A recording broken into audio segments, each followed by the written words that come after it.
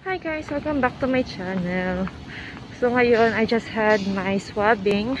Pag-usapan na rin natin yung pinagkaiba ng swabbing sa RT PCR, sa antigen, at sa antibody.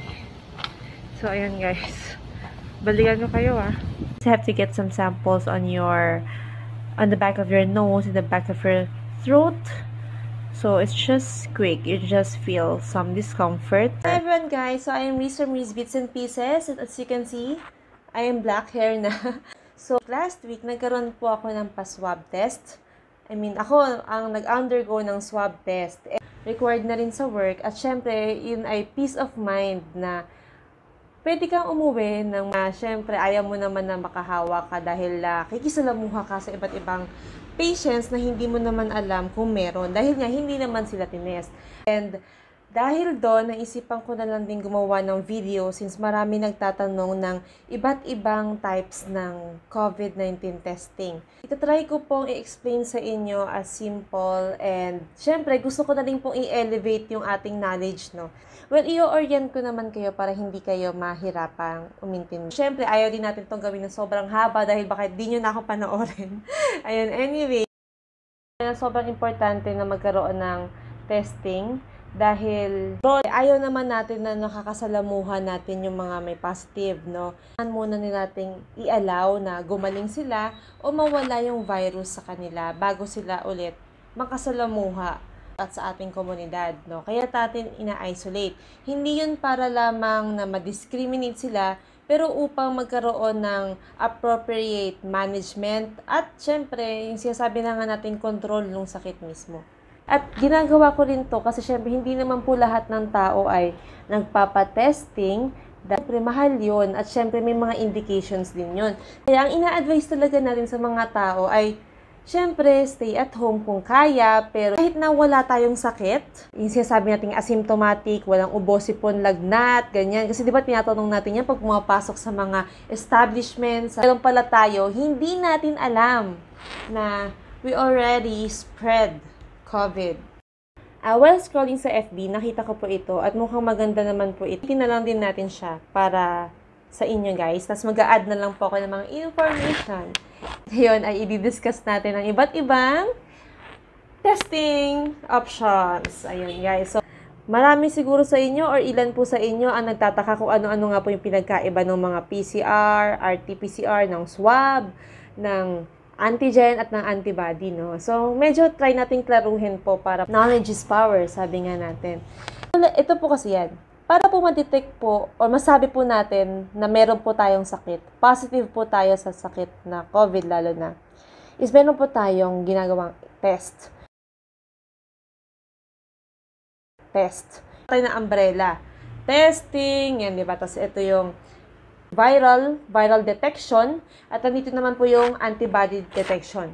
So, yung antibody detection po, aakyat po tayo sa accuracy pataas, ha? So, dito po yun. Ngayon kasi, ano po ba muna yung accuracy? Yung po ang pinaka-importante kapag nag-evaluate po tayo ng mga test or diagnostic test. Kasi gusto po natin na accurate. Kapag accurate po kasi ibig sabihin po nun, kapag ikaw ay nag-positive, malaki ang tsansa na meron ka talagang sakit. Kaya po, gusto ko na rin po sa inyo ipasok yung salitang false negative. Yung false negative, sabihin po ng false is mali na negative. Ibig sabihin po nun, may sakit ka, pero nag-negative ka. Sabi natin dito, may antibody tayo at andito yung mga viral detection. Yung viral detection po, yun po ang mas mainam. Kasi ibig sabihin po ito, napakataas po ng accuracy na magsasabi nun na kapag positive ka ay may sakit ka. Siyempre, kapag ikaw ay nag-positive or sinabi nga po na ikaw ay may sakit, dapat ma-manage ka yung sakit mo at ang importante, ma-isolate ka. Mahiwalay ka po sa wala pong sakit para po hindi na po makahawa at makapag-spread ng infection sa komunidad. Yung antibodies, ito pong antibodies na po na ito, syempre hindi nyo rin po yun alam, no? Lalo na kung kayo ay hindi po familiar sa ating immune system. Ang immune system po ay ang ating resistensya sa katawan para po kapag may sakit tayo, yun po yung lumalaban para hindi po tayo lubhang magkaroon ng sakit. So, gawin natin example to. Isip tayo. Ito guys, ito na lang. Nakita ko si Hello Kitty. Nangyari po kayo po ito, si Hello Kitty. Ito po yung sakit. Ito po si COVID. So, ngayon, ito pong sakit po na ito, hindi po natin nakikita yan. Kaya kailangan po nakamask po tayo, personal protective equipment po. Para po hindi po tayo dapuan ng sakit, no? At syempre, wash your hands. And again, social distancing po, guys. Yung sakit, tumama kay Hello Kitty. Paano malalaman ng katawan natin na may sakit na tayo? Paano malalaman ng katawan natin na kailangang lumaban? So, meron dong parang nag-a-alarm. Kung ito yan, pasok siya dito. Itong part na to, ito po yung tinatawag na antigen, no? Antigen. Explain ko lang po to sa inyo para mas maintindihan niyo po. Ito po yung antigen. Ito po antigen po nito. Ito po ay isang protein na parte po ng virus. Para po siyang messenger na nagsasabi na nag-a-alert sa lahat na hey, ganyan. Na kailangang mag-activate ng katawan para nga tumaas ang resistensya. Kasi cascade of events po yan na parang step para masabi na yung katawan ay magre-respond. So, hoy guys, mag-act naman kayo. Dahil tayo ay ini-invade na, pinapasok na po tayo ng sakit. Kailangan po nating lumaban. Yan. Ito pong antigen po na to, part pa rin po yan ito kumbaga nandyan po yan sa katawan. Hiniwalay ko lang po kasi yun po yung nadedetect po mismo na antigen test. Kailan papasok yung antibody dyan? Yung antibody po natin, yan pagka nag-mount na po ng response. Kasi kung naalala nyo po, na-alert na po yung katawan, di ba? Kapag na-alert na po yung katawan, magproduce po yan ng another chemicals o mga proteins pa po. Para po, yun po yung magpa-fight ng infection. Para hindi po masyadong malala or para naman, mawala na rin yung sakit. Kasi ang virus po, hindi po yan nagagamot ng antibiotics. Yan po ay gamot ng bacteria. So, antibacteria po yun. Ngayon, ang virus po, hindi po yan nagagamot na antibiotics. Gusto ko pong i-emphasize po yun sa inyo. Kaya wag po kayong basta-basta iinom po ng mga antibiotics. Kasi next time po, hindi na po gagana sa inyo yun pagka nawala ng bisa. Kaya yun, magpa-check up sa doktor, okay? Ayan. So, ngayon, ito po, balik tayo. Kapag yung katawan po ay nag-produce po ng mga soldiers nga po yan, di ba? Kasi ito po yung intruders natin, mga kalaban, mga terorista ng ating katawan na pinahimasok kay Hello Kitty.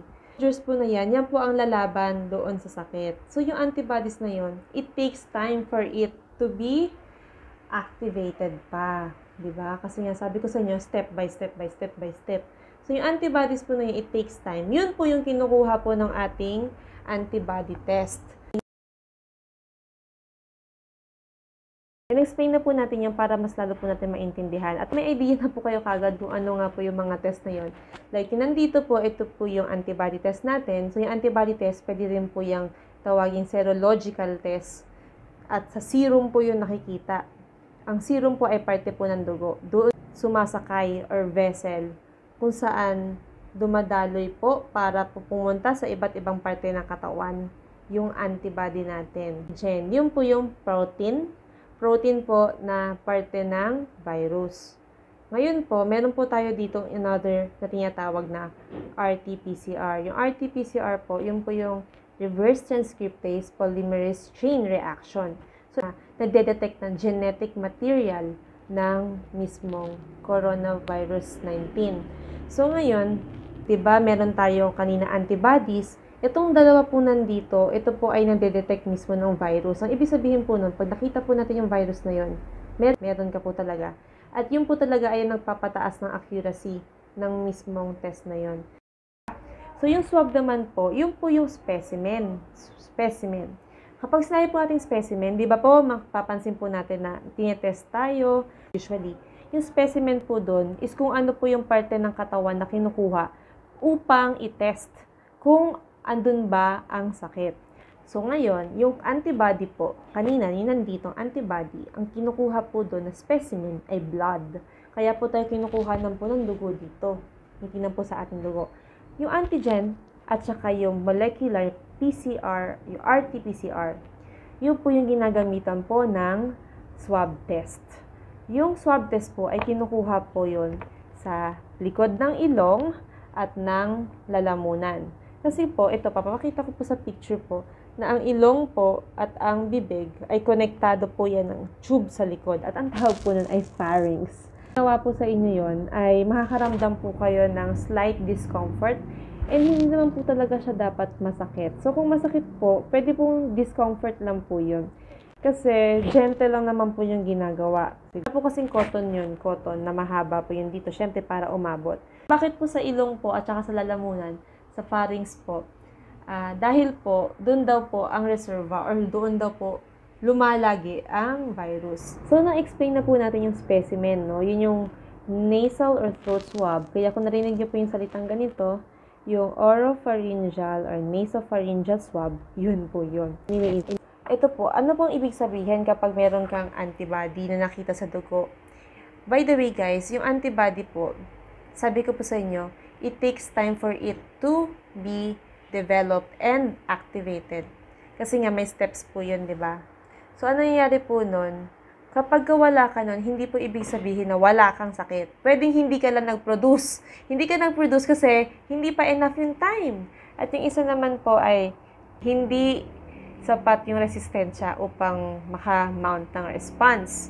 So, mahina. Meron po siyang immunosuppression. So, positive po yun. Ibig sabihin po nun, yung katawan niyo po, na-alert na po at gumawa na po ng immune response. And pwede niya pong masabi na meron po kayo naging past infection. Ayun guys, ngayon naman, pag-usapan naman natin yung mga advantages ng iba't ibang test, no? So ngayon kasi, kapag ito po yung ginamit natin, yung RT PCR, ito po yung gold standard po, no? Pag gold standard, ibig sabihin po, siya po yung talagang standard, accurate na gagamitin. Kung siya yung pinakamataas kumpara sa mga ito. Ngayon, ang problema na po dito, mahal po siya at the same time, yung specimen po na kinukuha ngayon is yung sa ilong, di ba? At saka dun sa likod ng mouth. So ngayon, tinitignan po natin yung possibility na sana po maging okay po yung saliva po as specimen, no? Para pag saliva specimen, dinudura mo lang siya at saka andyan na hindi na po dudupitin yung ilong na napaka-uncomfortable. At sabi nga po ng iba sa inyo ay masakit, no? Siguro medyo mabigat na yung kamay. Para mabilis lang po siya, mag-cooperate lang po kayo, hinga po kayong malalim, inhale, exhale, tapos mag-cooperate. Yung saliva naman kasi, ang nakikita nilang limitation ngayon doon is pwedeng maapektuhan po ng pagkain, ng mga smoking, mga gano'n, at kung ano pang pinapasok sa bibig, pwedeng ma-alter po nung mga yung substances na yon. Antigen naman, ito naman po ay napakabilis lang. Rapid lang siya. Kaya, na rin tinawag na rapid test. So, yun, no? Pwede rin siyang pang-test nga. Tapos, napakabilis. Mga 10 to 15 minutes, pag iniswab ka, yan na. And then, mas mura din yon kasi hindi naman nangangailangan ng napakataas na laboratory. May mga kits po tayo na ginagamit yun, no? And then, yung other naman is yung antibodies. Ang problema, ang maganda po dito is, nakikita po natin yung infection na meron siya past or recent past infection. Pero, yun po yung isa pa po pinag-aaralan. Usually po kasi, pag may antibody ka na, ang sinasabi po is dapat immune ka na, no? Pero hindi pa po natin masasabi yon dahil kailangan pa po ng mga pananaliksik at pagsusuri po. So yun, medyo limited pa po yung knowledge ko po doon kasi limited pa naman po at evolving pa naman po talaga ang itong sakit na to. So hindi po natin yung masasabi. Hopefully. And sana po talaga ipagdasal po natin na matapos na po itong sa pandemic po na to para lahat po tayo can go back to our work. And syempre, di ba, ang dami po naapektuhan. Sana po talaga maging safe po yung lahat. Stay. Always practice pa din po natin yung mga measures to prevent the spread. Like, mag-mask po tayo ng maayos, covering the nose and the mouth. Huwag po yung ganyan lang. Kung nakaganyan lang, o lalo na yung nakaganyan lang, no? May mga times din pa wala na sabi nga natin, di ba, as much as possible, mag-mask pa rin po tayo. Pero hindi po natin kasi masasabi na lagi po nakamask. Kasi tulad yan po ng pagkain, alangan namang nakamask pa din daw po, no? Ang masabi ko lang dun, guys, itry nyo pa din i-limit kasi ano na lang po ang masasabi ng excuses po natin kapag tayo pong mga tao ay nagkaroon at ang masama pa doon ay na-spread po natin yung sa mga family po natin, di ba? So, as much as possible, limit nyo po yung time na hindi po kayo mag-mask at yung pag kumain po tayo, konti lang po yung tao sa table po, no? Kasi after all, nasa atin pa rin po yung prudence po natin po to take care of ourselves and our family po. Liban po doon, syempre, social distancing po at iwasan po rin po natin ang mga matataong lugar. It's really hard to keep up with those restrictions and measures po, no? Pero alam niyo naman po na we are just trying our best. Salamat po sa pakikinig. Until next vlog. Bye. Hope you understand and hope you're able to pick up something today. Anyway, guys, thank you.